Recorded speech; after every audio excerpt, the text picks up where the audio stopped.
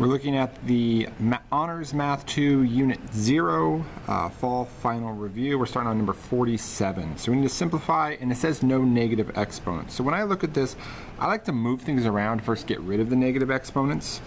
So I could take that x squared, which is going to stay. The x to the negative 3 is going to come up to be x to the third on top.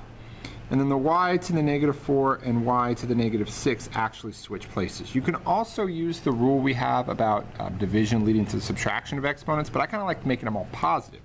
So now when I look at it, I get x to the 5th on top, because I have 5 x's. And then I have y to the 6 over y to the 4th. There's 2 more on top, so when it reduces, it'll be y squared. So it's x to the 5th y squared. For b, the first thing I need to do is distribute out that 3 exponent to all the terms. So I have negative 2 to the 3rd, a to the 3rd, and that's b to the negative 6th. Bring in everything else, and then just count up what I have. I have a to the 3rd, and a to the 3rd gives me a to the 6th. This is negative 7, negative 6 is a negative 13, with a negative 1 gives me b to the negative 12th. And then negative 2 to the 3rd with the negative on the inside is going to be negative 8 to the negative 8. That's just 8. Now, positive exponents, only the b moves. The negative 8 just is a value. It only has an exponent of 1, so that does not move. So it's negative 8, a to the 6th over b to the 12th. For number 48, we need to simplify it into radical form. So I'm going to take x to the 2/3. When it's the 6th root, that means it's to the 1/6. Since it's an exponent to an exponent, I'm going to multiply 2/3 times 1/6, which becomes 2 over 18, or 1/9. So that equals x to the 1/9. For b, it's going to be 6 to the 1/10 times 6 to the 3/5. I'm going to change it to make it 1/10 plus 6/10 because I'm adding the exponents. They got to have like denominators. So that becomes 7/10. So my answer is 6 to the 7/10. For c, it becomes x to the 1/3 times 2, which equals x to the 2/3. For number 49, I'm going to simplify down. I'm going to change this over to radical form because right now this is 16, the cube root of 16 squared, or the cube root with 16 squared on the inside. Now, since it is cube root, I'm looking for sets of 3 to take it out. 16 squared, I know 16 is 4 times 4 squared, so I actually have 4 4s. Or I could break those down to 2's, and I have the cube root of 8 2's. Now, since it's cube root, I take sets of 3 out. So I have 2 of them coming out. 2 times 2 is 4. And I'm left with the cube root of 2 of them, so the cube root of 4. So it's 4 cube root 4. For b, I'm going to change this to be the cube root of 27 squared. And why I pick that is 27 is 3 times 3 times 3. So this actually just becomes 3 squared, which is 9.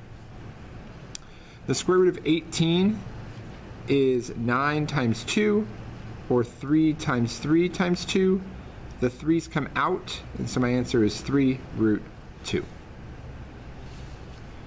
For 50, I need to find, with square root of 3, square root of 7, 11, and 13, see if I have some true or false statements. So all the numbers are real numbers. That is true. All the numbers are rational numbers, that is false. All the numbers are irrational, that is true. If it's irrational, then it is not rational.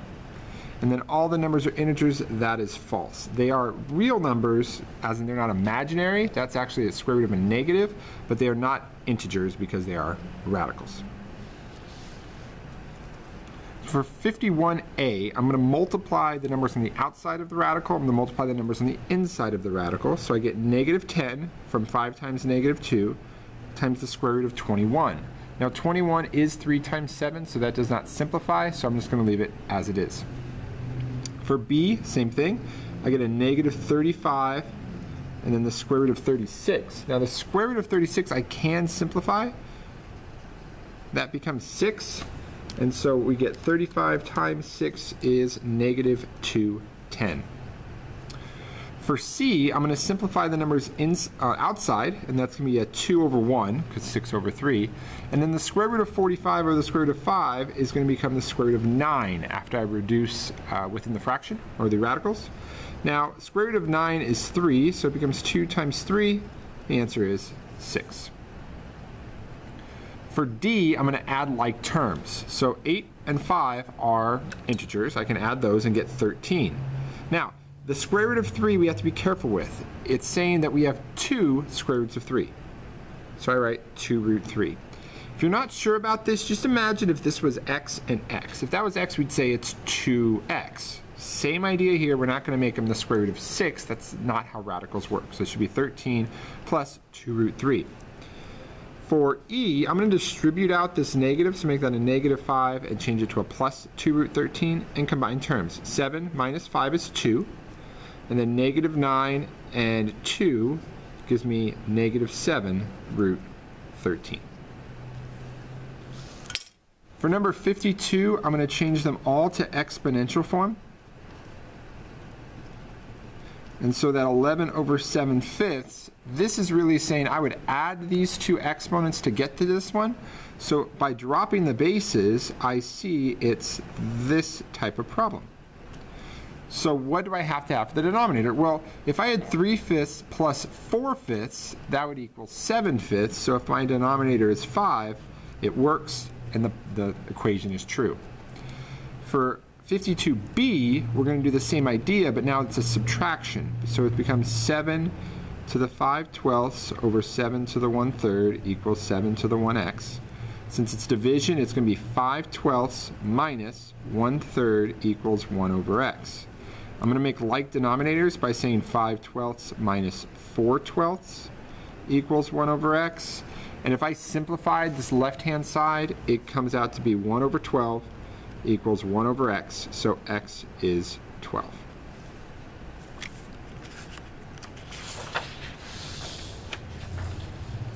Now for 53, we need to select all the expressions that are equivalent to what we have here. And I'm going to simplify this first.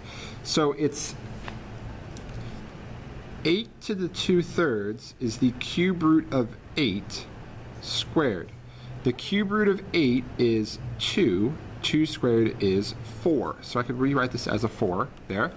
Then x squared to the 2/3, I multiply, and that becomes x to the 4/3, which is one option. Or in exponential form, I can call that the cube root of x to the 4th. By simplifying that, I can take out 3 of those x's, and it becomes x cube root x.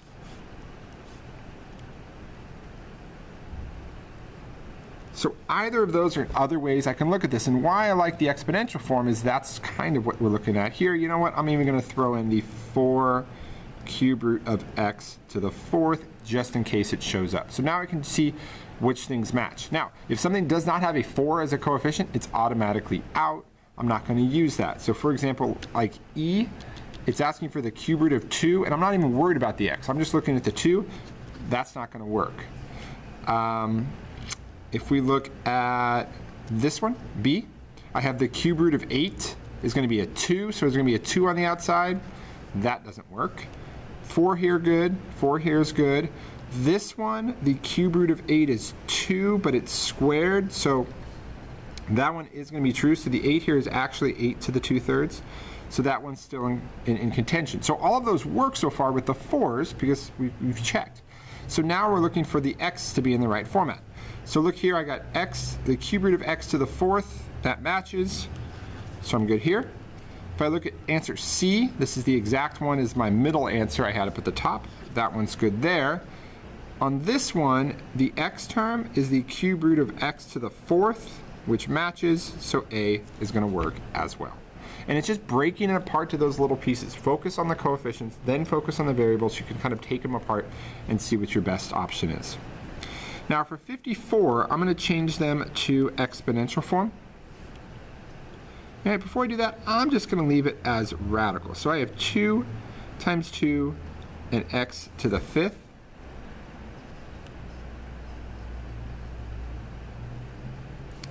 So here I now have the fourth root of 4x to the fifth. X is going to be to the 5/4, so that's one way I can go through and check to see what works, and that actually eliminates all of those. But I'm looking at 2 to the 2/4. What does that mean? Well, actually, if I go back up to this, that was saying I had 2 squared in the fourth root, which is 2 to the 2/4, which matches what I wanted. So it was 2 to the 2/4 and x to the 5/4. Now, 2 to the 2/4 is not the proper form. We would actually write x to the 1/2, but we got the right idea from that.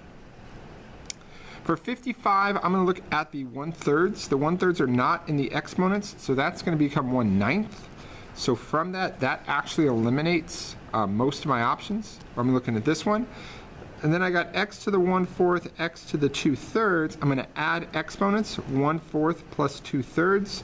Their like denominator is going to be 12. So that will be 3/12 and then 8/12, which comes out to be 11/12. So that's 1/9 x to the 11/12, or 1/9 the 12th root of x to the 11th. C is my answer. For 56, we have to distribute, and we have to be careful with our exponent rules. What we're actually doing is rewriting this as 8 to the 1/3 times 8 to the, I'm going to change this to exponential and go 2/3, plus 8 to the 1/3 times 8 squared. And that's taking this term times this term times this one. And I'm not multiplying the exponents as distributing. What I'm doing is multiplying the whole term. So now that I'm here, I'm going to add exponents. 1/3 plus 2/3 is 1. So it's just 8 to the first. 1/3 and 2 becomes 1/3 plus 6/3, which is 7/3. And I can see what I have here. Now, 8 to the 7/3 I know is my last term, so those are gone. Looking at what I have left, I have 8 to the first needs to match one of these. Well, this is 8 to the 2/9, where this is 8 to the 3/3, which is 8 to the first. I'm going to go with C. 57, I'm going to get like bases, go exponential form. I'm going to add exponents. 3/8 plus 2/4 would be 4/8, or 7/8. So 5 to the 7/8, we're going to go with D.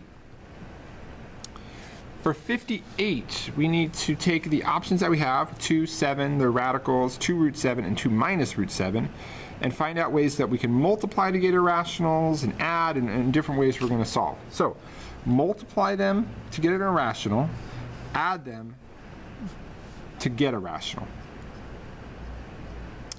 So where can we add something that's going to get rid of the square root, but when we multiply, we still have an irrational? I'm looking at adding, if I did root 7 and 2 minus root 7, that comes out to be a 2, which is a rational number. If I multiplied those two, 2 minus root 7 minus times root 7, that comes out to be 2 root 7 minus 7, which is irrational. So I'm going to say my answer on this one is the 2 minus root 7 and the square root of 7. For B, multiply them to get a rational, but when you add, they're irrational. So where can we multiply to get a rational? Square root of 2, square root of 7 are irrationals when I multiply and when I add, so that really doesn't help us. But to get an irrational when I add, I need something there. These two, though, root 7 and 2 root 7, when I multiply, become 2 times 7, or 14, but when I add them, it become 3 root 7, which does not simplify. So I'm going to say root 7 and 2 root 7. The last one is multiply them, and it's irrational, and when you add them, it's irrational. I'm just going to go with the easy ones here and go root 2 plus root 7, or root 2 times root 7, which is square root of 14. Both are irrational, and it works. So we have square root of 2, square root of 7. All right, we're going to simplify some statements, find the false statements.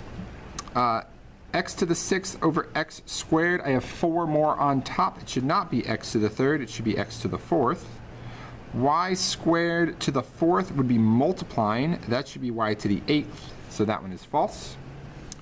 If I have b to the negative 3, that means it needs to be 1 over b to the 3rd. A negative exponent moves it across the fraction. For this next one, I get x to the 5th, y to the 3rd, and then all of that is to the 4th. We're going to multiply 5 times 4 and 3 times 4. X to the 20th, y to the 12th looks good. So that one's actually true.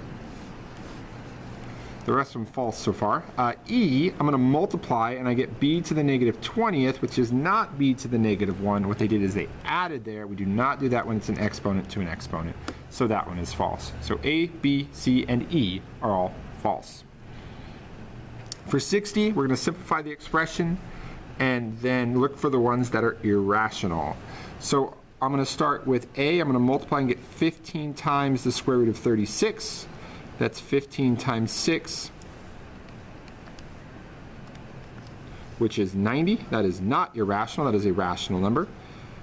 B, that's going to be 7 times 6, square root of 36, which is 42. That is an irrational number.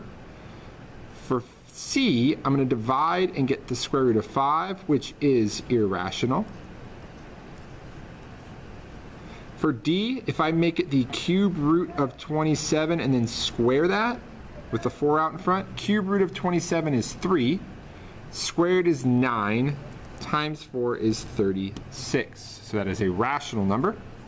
And then E, I can't combine those. Well, I guess I could try to simplify, actually. Square root of 18 is 2 root 9. Not 2 root 9, that'd be 3 root 2. Try that again. So I get 3 root 2 plus 5 times 3 root 2 gives me 3 root 2 plus 15 root 2, or 18 root 2, which is still irrational. But we could simplify it a little bit further.